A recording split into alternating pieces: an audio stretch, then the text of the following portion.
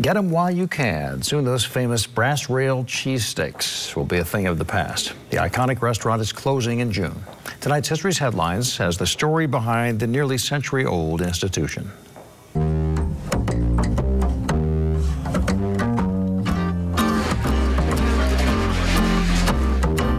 Lunch doesn't have quite the same ring as the brass rail, but that's what a young Phil Sorrentino decided to call his first foray into the food biz. Mr. Sorrentino was a native of Italy who came to this country with his parents. That was back in 1917. He later found work in a factory, but was laid off as the Great Depression took hold. In 1931, Phil used $80 he had saved to open Phil's Lunch, a hamburger and hot dog stand in Allentown. Just 2 years later, he needed a bigger space, so he moved into 1137 Hamilton Street.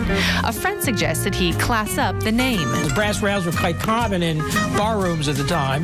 1937 was another big year for the newly named restaurant. That was when the brass rail cheesesteak made its first appearance on the menu. They took off with it and made it their trademark item. By 1946, the brass rail was selling an average of 500 steak sandwiches a day.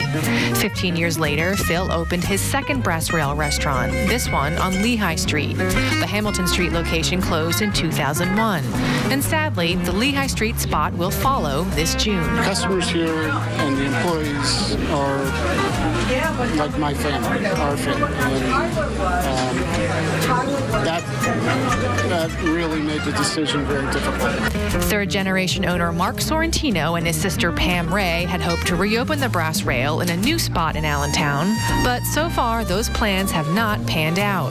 For now, they are planning on having their usual stand at the Allentown Fair, the place where their careers in the restaurant business began many years ago. Our job was to peel all the onions for the steak sandwiches behind the stand, and then we're talking like bags and bags and bags of onions. So perhaps the 2022 fair will be the last time you'll be able to bite into a Phil's original.